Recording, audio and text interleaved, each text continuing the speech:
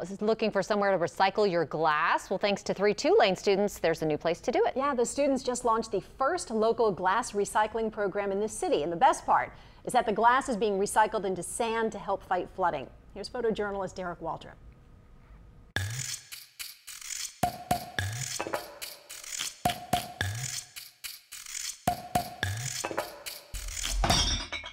It's hurt my heart to throw glass into the trash. Yeah. So we're not alcoholics, but you know. The fact there's no glass recycling in the city is pretty ridiculous.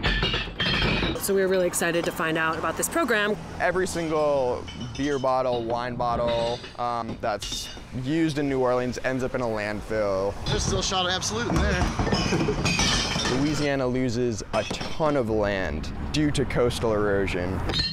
We had these 2 problems and we didn't think that they were connected at all. But it turned out that they were actually really, really connected. We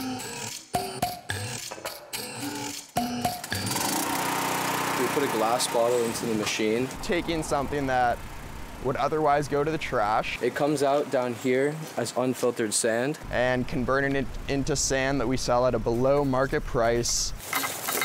And put it on the sifter. Wipe away the byproduct. Coarse sand, it's super, super soft to people who really, really need them.